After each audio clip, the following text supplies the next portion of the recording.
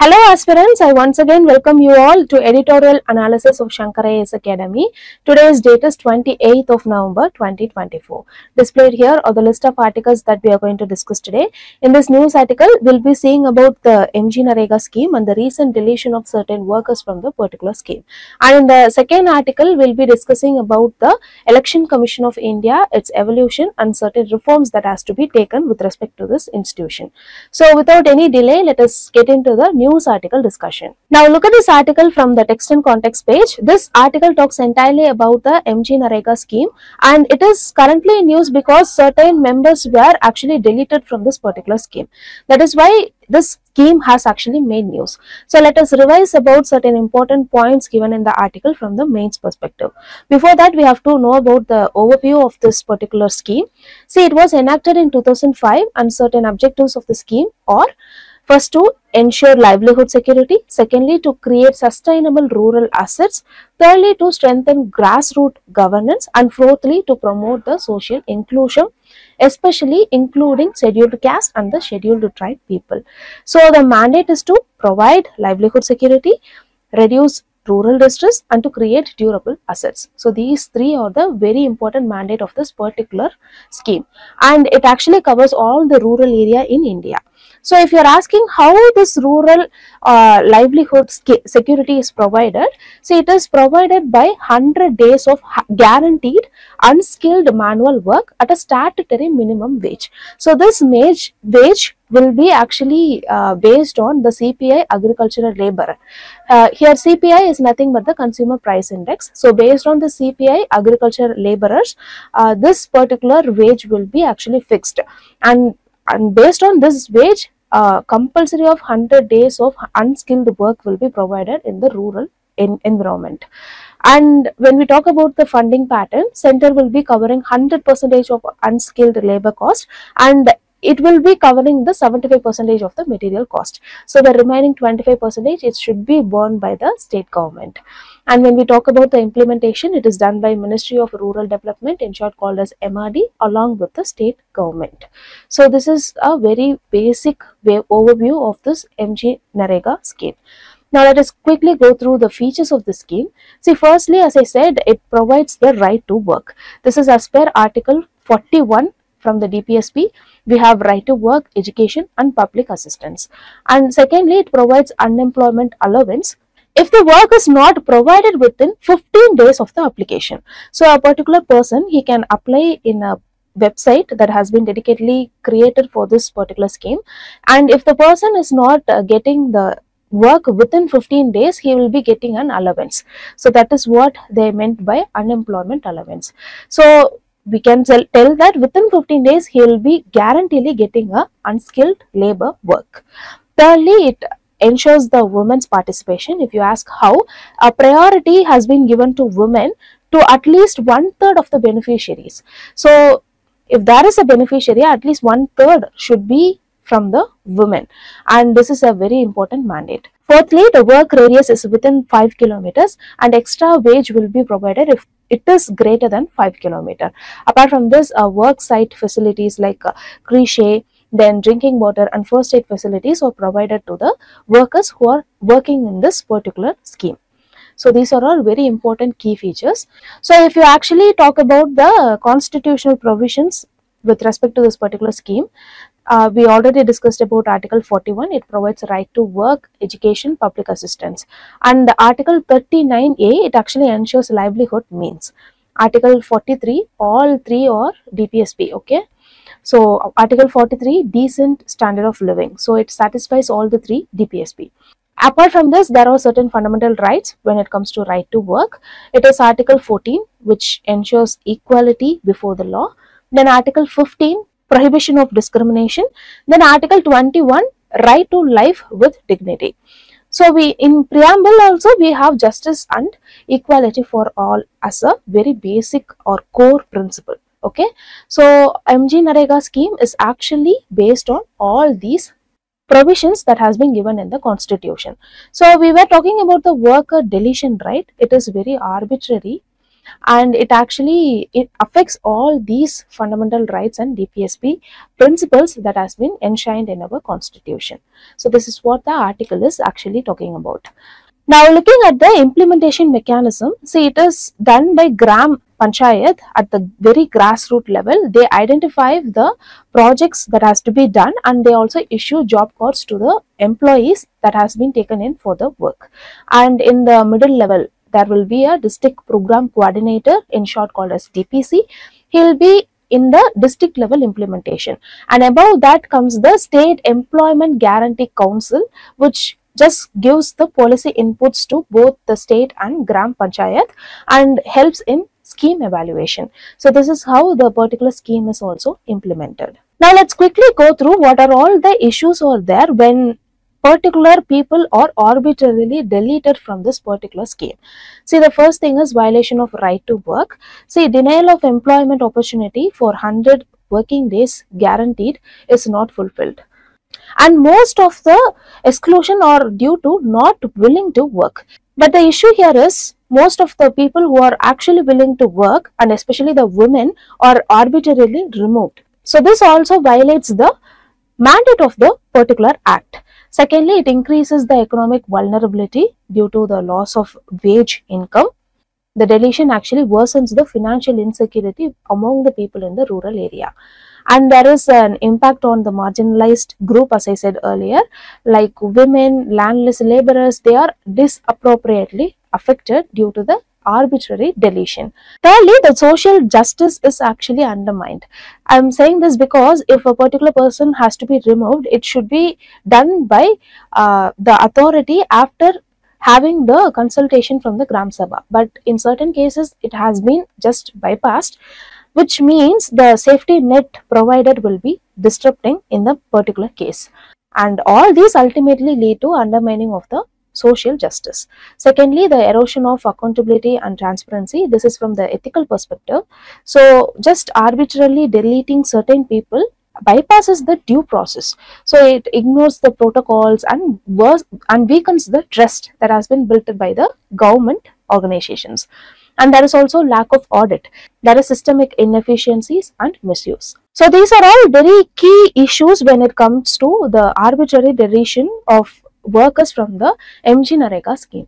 So far we saw about the basics of this MG-NREGA scheme, who will be implementing it, what is the objective of it, what is the mandate of it, and then we saw about the key features of this particular scheme.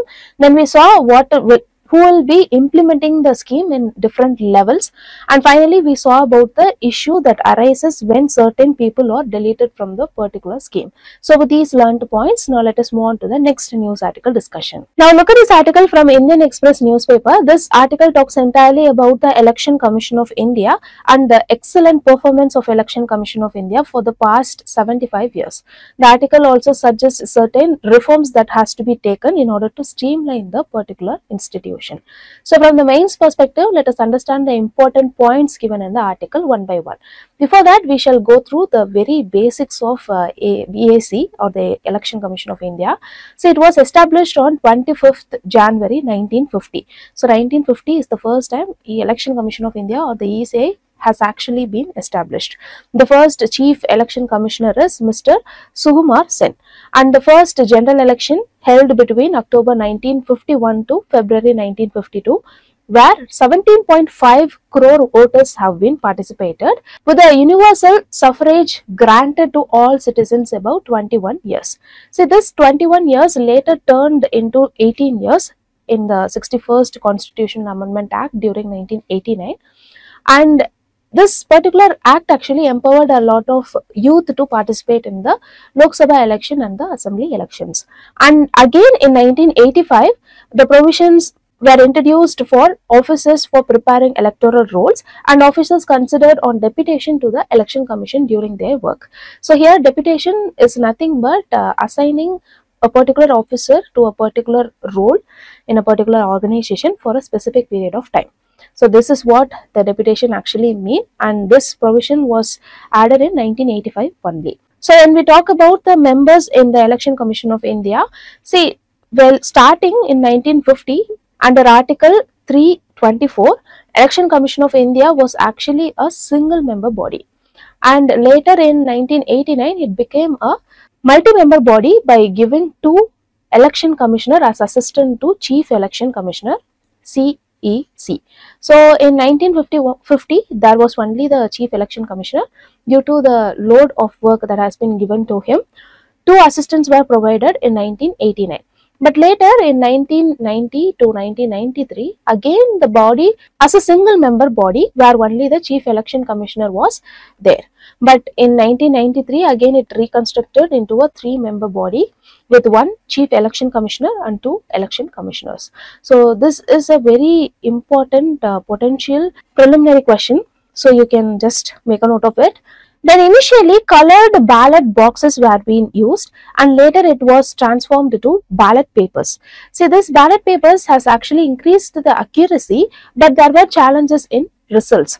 And that is when the electronic voting machine or the EVM has actually been introduced.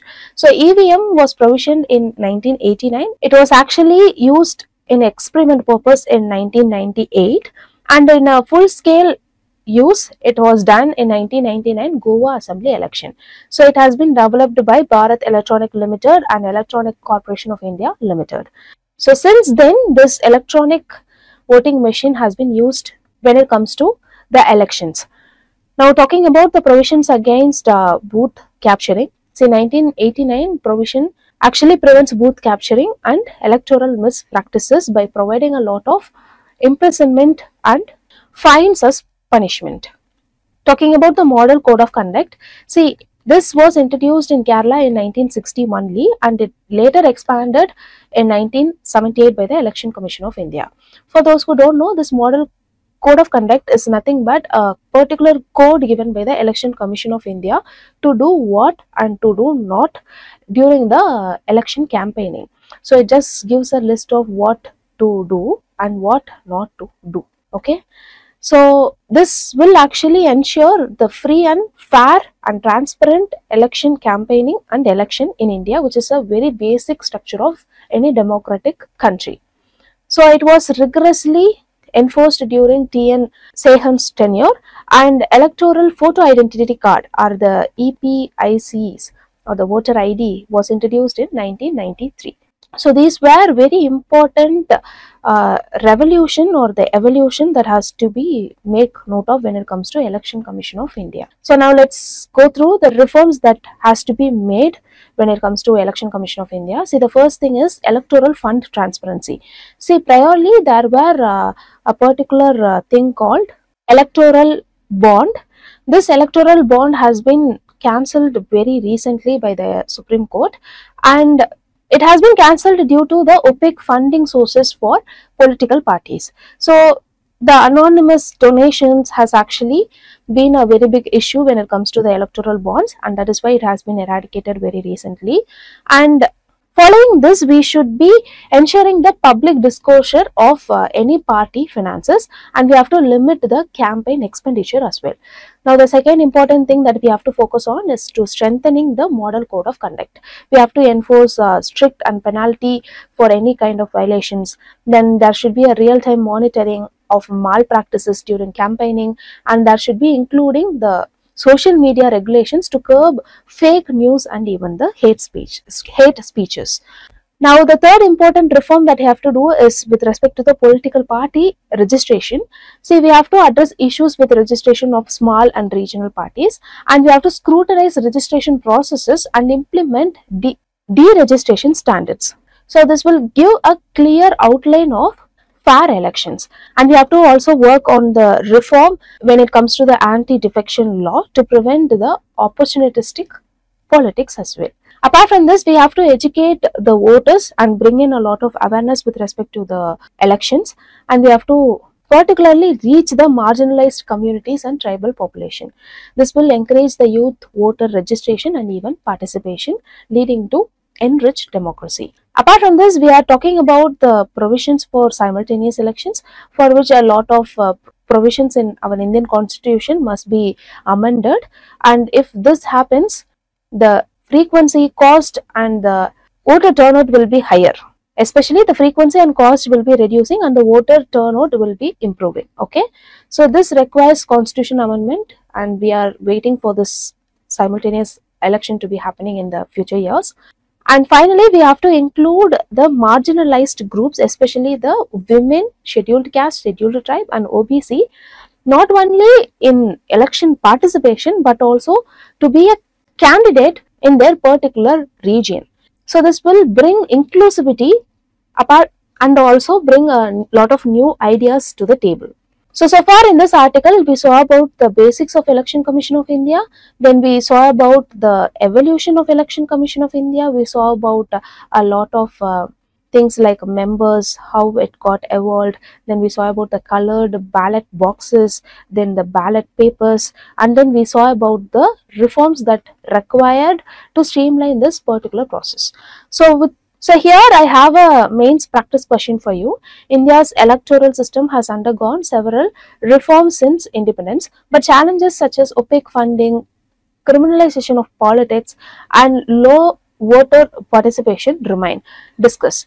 So since discuss is given, you can write a multiple perspective to it and you can post it in the comment section for us to review your answer. Now, before ending the news article discussion, I have an announcement for you.